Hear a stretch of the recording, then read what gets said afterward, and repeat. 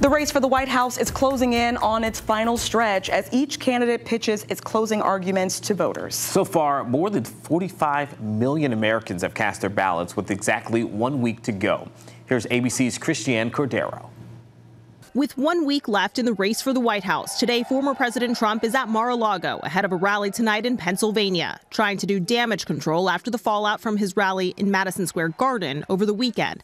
Several speakers on stage made racist, misogynistic, and crude comments, including one from a comedian who equated Puerto Rico to an island of garbage. She's going out and only criticizing, talking about Hitler and Nazi, and because her record's horrible.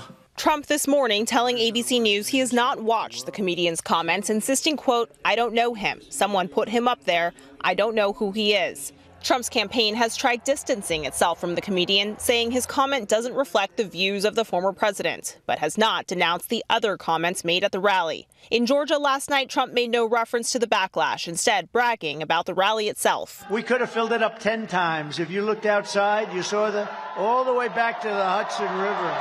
Vice President Harris accuses Trump of stoking hate and division, and tonight she'll be in Washington delivering her closing argument to voters from where Trump made his speech on January 6, 2021, before the attack on the Capitol. Speaking with radio host Charlamagne Tha God this morning, Harris pushed back against the assertion that she's struggling to gain support among black men. The black men in particular who are at the rallies have recently been saying to me, don't you listen to that, and they got to stop with all that noise.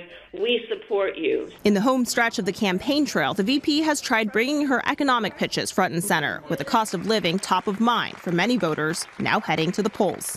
So together we will build a future where we bring down the cost of living. That will be my focus every single day as president.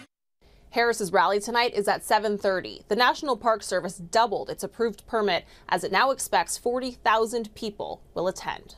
Christiane Cordero, ABC News, Washington.